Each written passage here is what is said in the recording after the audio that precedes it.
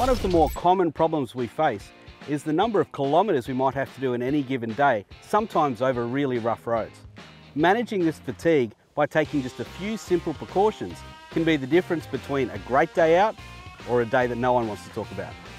My first tip would be to make sure you have a restful day before you depart. Working a full week, then leaving for your trip at 5 p.m. and trying to cover a few hundred kilometres is a recipe for disaster.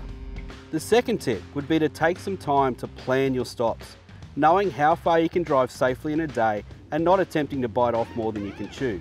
However, it's important to be prepared to be flexible with your plan. Sometimes things change off-road, so be willing to make changes on the run and build in some extra time. Next, take a mate and share the driving. Don't wait until one of you is exhausted and then swap. Change drivers regularly and keep each other fresh. Poorly aligned spotlights and big aerials placed in the driver's line of sight can be distracting, making it more difficult to concentrate on the job of driving. And finally, understand the first signs of fatigue.